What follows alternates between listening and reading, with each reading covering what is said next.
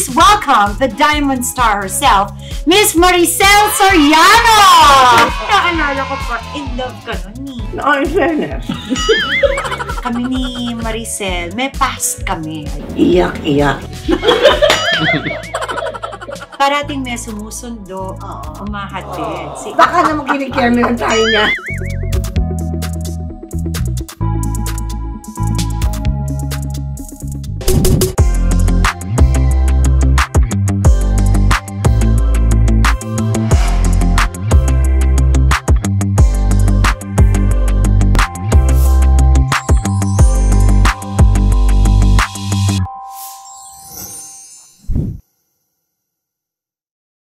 At ito na nga po kami with the one and only Diamond Star. I'm so thrilled to have her here. Oh my gosh. For the very first time here on my YouTube vlog, please welcome the Diamond Star herself, Miss Maricel Soriano!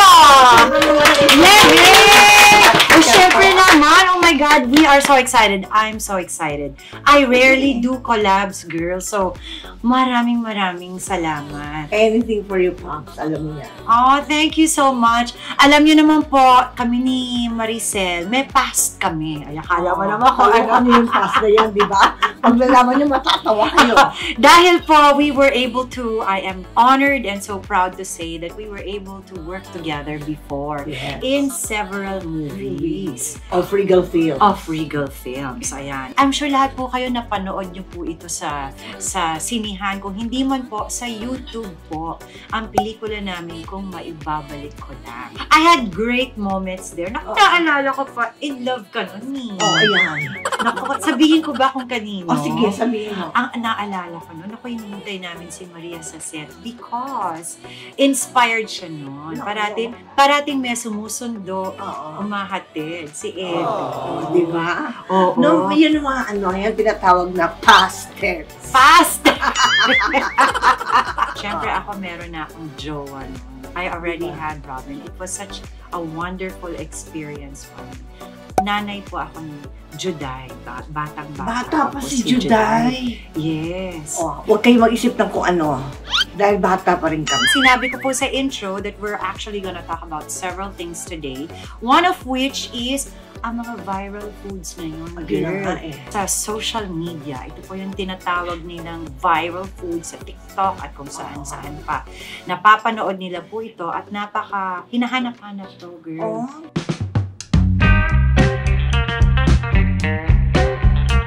Ang first po namin itatry, anong gusto mo unahin, Maria?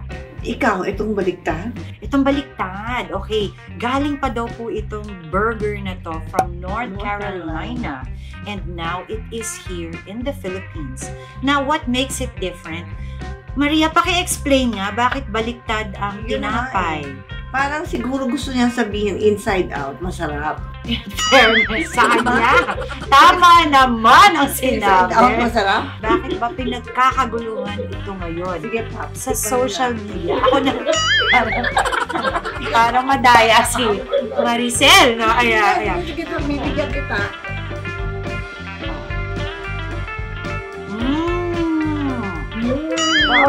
Masarap naman siya. Oh, kasi masarap siya. Hamburger. Hindi ka kumakain ng Hindi ako kumakain. Okay. Paano niya i-rate? Ako na lang mag-rate. Sige, tikman mo lang. Diyos ko naman, ano kasi? No, in fairness. Lasa meat. Lasa I think this is what you call smash burgers. Kasi burger, before you cook it, si Ram nagluluto nito and smash niya para mas flat siya. Masarap. Kaya naman pala. 300 plus. Oh, 300 plus. Mahal ba ngayon yun? Kasi ako, dahil hindi ko siya kinakain, namamahalan ako. Ang next naman po namin itatry, ito, ang oyster sisig. Kumakain ka ba ng oyster? Sisig? Titikman lang natin. Oyster sisig. Ang galing mo pa. Ano? Hindi lasang oyster. Uy, hindi siya lasang oyster. Hindi na siya lasang sisig. Hindi na. Baka naman kinikeme ang tayo niya. Hindi. Masarap siya. Masarap. Actually, Diba? Yung bang sisi? Oo. Para siyang deep fried. 3 hours tong pinipilahan. In fairness, masarap. Alam mo kung bakit, girl? Kakatch muna sila ng oyster. Oo. Naniwala. Naniwala naman ako. Oo, talaga. Hindi, masarap pa. Ang next naman po naming titikman, Ano ba itong gulay natin? pang lechon siya, girl. Ito yung lechon. Sisig oyster at saka si lechon, Lechon. parehong pinipilahan. Okay. Oh. Paano kaya sila? So, food tasting ni Pops. So, ako na rin, girl. Pagkatapos ito interview na to, 20 pounds na gain ko. Nagain mo. Ayan. Ngayon, igaganyan ko na lang. Para hindi.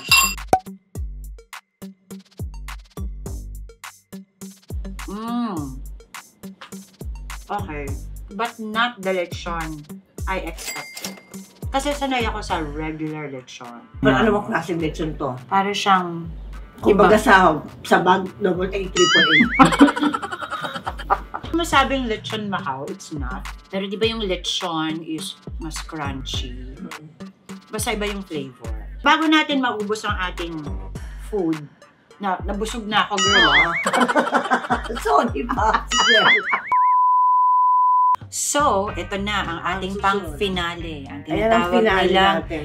P-donuts. Ngayon, tinanong ko, bakit P? Pops. Pwede rin, pero subalit hindi akin yung donuts. Kay Papa P pala to. Kay Papa P. Diba? Papa P, ha? Grabe si Papa P. Ang yaman-yaman mo na. Nagpa-donuts ka pa. Girl, siguro naman ito, kumakain ka ng donuts. Ito, ang gusto ko. Nagsisigurado lang ako. Ayan. Ito, Milky cheese donut. Milky cheese donut. Ayan. O, ako nakakain. Sige, ikaw naman. Mamaya ako. Bakit siya nag-viral? Masarap na talaga siya. Anong lasa niya? Masarap. Masarap. Try nga. Parang nainggit ako sa'yo. Hindi siya matamis. Si Papa P ba talaga nagbe-bake nito? Hindi. Hindi ba? Pero hindi siya matamis. hindi masyadong matamis. Tapos, sa unang kagat mo, may cheese agad. Hindi May yung... cheese? Bakit sa akin wala? Ayan o! Ayan. Hindi ko Parang, Bibili ba tayo ng doon? wag na. Pagbigyan na lang tayo ni Papa P. Padala mo naman ka. Papa P, padala mo kami donut. Correct. Pwede So, may envelope, parang pakimkim on the side. so far, ayan po. Ang mga viral ngayon ng mga dishes sa social media, ako, I will rate it. 1 to 10, 10 being the highest. Itong oyster sisig, girl, natikman mo siya. You're not a sisig fan, But, pero for you, between 1 to 10, ano sa 7. 7. Ako, 8. Hindi nagkakalayo. Hindi nakakalayo. Masarap siya, malinamnam. Ito namang ating tinatawag na North Carolina burger. Ako gusto ko siya. I'm a burger fan eh. So, 9. 9. Ako 8. 8 ka pa rin? Maski na ganun lang yung na-try mo? At least 8, mataas yun. Mataas yun. Sa laki na yung mataas ang 8. Tagal yun. Si lechon, I was expecting a different type of lechon. Although masarap siya, siguro sa akin si lechon 5. Kasi ako naman, in-expect ko dahil tuwing may lechon, ang kinukuha nila yung balat. Yes, diba? ako kasi balat Oo, eh. balat. Yeah. So, yung sa akin, dapat balat yan. But, malasa. And ako naman, feeling ko, for that price, medyo madami-dami naman siya. Madami naman siya. Okay naman siya. Reasonable. Na dinidelay namin ang process sa rating ng P-Donuts. Ayan. 1 to 10. 10. 10! Because I love Papa P. Okay. We love Papa P. We love Papa P. So, whether or Give not us a franchise. Ay, kung ganon, 20 ang rating. Just in case. Ayan. Nandito naman po tayo dahil pinag-uusapan na natin ang Gen Zs, diba? May mga terms ngayon ng Gen Zs. Dapat hindi tayo nagpapahuli, girl. Sa itong bowl na to, pipili tayo ng mga Gen Z slangs.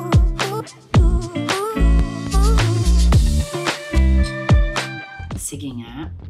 Ganda na, Jen. IYKYK. Iyak. Parang iyakin. Ako rin, maghuhula. Hindi ko alam eh. You know. If you know, you know. If you know, you know. Tama ba yun? Oh, I just guessed that. Hindi, nag-guess ko lang yun. Ako, iyak. Nakakatawa ka, girl. Oh. Lodi. Ano yan? Idol. Idol, right? Binaliktad. Idol. Tanggalin mo. Alam mo naman. Alam mo, pag Gen Z ka talaga, girl. Yung mga nababasa ko lang. Alam mo yon. Sana naman meron yung alam ko. Low-key. Low-key. Parang low waist, no? Low waist gap. Low waist. Di naman yung tinanong ng mga Gen Z yan. Key. Tama ba? Ano ba siya? Yung low-key meaning hindi masyadong loud. Okay. Hindi loud. Simple. Low-key. Nakakatawa to yung interview na to. Kasi ako nag-taste lahat. BOP. Bop. Bangko of the Philippines. Ano ba? Good song. Saan kaya nilalako si Bop? Wow! It's so bop! Ganun ba dapat yun? Okay. Hindi mo type. Ako rin. Ngayon ko lang narinig yan. It's so bop. Alam ko to, drip. Ano to? Drip. Ano yung drip? Tama siya, ha? Drip. Tama. Uso rin ngayon yan. Drip. Mapadrip ka. Ang actual meaning ay outfit. Outfit to? It's a nice drip. Baka naman drip. Yung nakakatawa. Mas gusto ko yung meaning niya. Mas best yan. Drip. Saan kaya nakuha yun? Nice drip, ha? Kaya nga. Pag naman drip, uy, dito. Collagen ba yan? Ano ba? Vitamin C ba yan? Kasi nakakaloka. Ito girl. OMSIM. OMSIM? Yeah, my simpan. Pwede girl. My OSIM. Maasim ka. Maganda. You are still OMSIM. OMSIM. May asim ka pa. Pwede ba yun? Pwede. Pwede, di ba? Gusto ko naman. Binaliktad lang pala. Miss mo lang yun? OMSIM. OMSIM! Ayun, dapat. Kaya pag nalilito ako, ang sasabihin ko lang, tolits eh. Tolits. Ganon? Ano ba ang tolits? Ito. Nalilito. Okay. Diba? Pwede girl. Pwede. Ano ba itong mga pinag-iimbento? Sino ba nag-imbento nito? Mga Gen Zs nga. Riz. Riz. R-I-Z-Z. Parang Riz. Frizz yun. Frizz. Ano nga ang Riz? Hindi yung let's bounce. Ganon yung mga gusto ko, let's bounce. Ano naman yung bounce, girl? Let's go. Let's go! Aba, mas madami siyang alam. Diba? So, game! Riz! Sana po may natutunan kayo kahit konti man Kahit konti sa akin, wala kang matututunan. Definitely. Kasi kung ano sinasabi na, alam ko lang, let's bounce. Let's bounce. Yan lang alam ko. So, we shall bounce. We shall bounce. Maricel, Maria, in another world. Dahil meron pa po kaming isa pa. Abangan.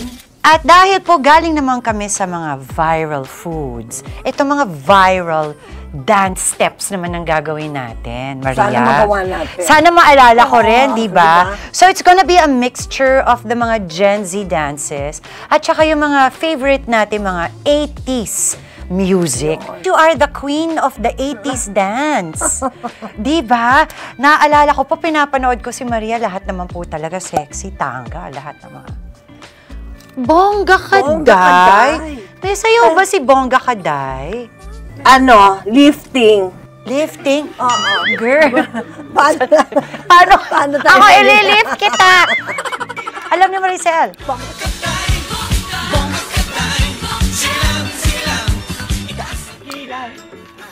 Aha! Alam! Kahit pa Panalo! Oo! Pagbago ni Ninel. Ay, alam natin. Shake body dancer. Susundan kita, my dear. Kasi ikaw to eh.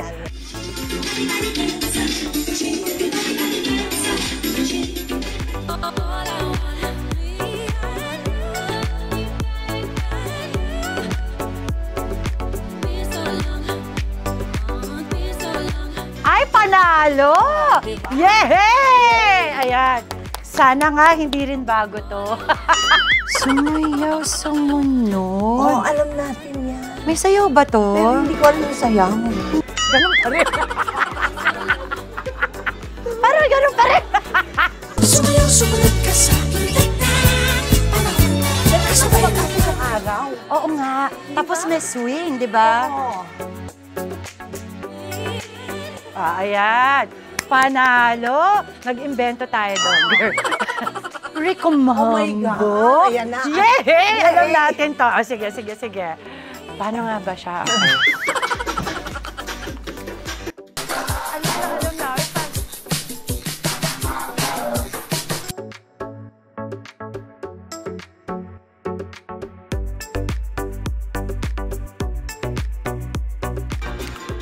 Alam na ala. Yay! Tama si Maria. May prize ba to? May price ba? Wala namang prize, no? Flip tayo, so lagot tayo. Ano yung flip tayo, so? Ano yun? Ano to?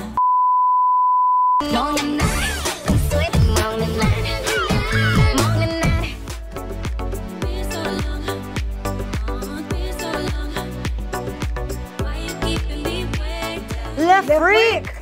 Ah! Count! Oo, tama.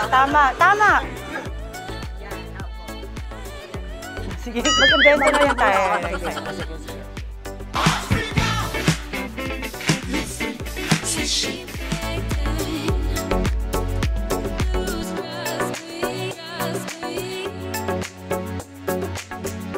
Natawid, okay. Ayan! Kasasabi ko lang ang hirap. Dati. Tama ba?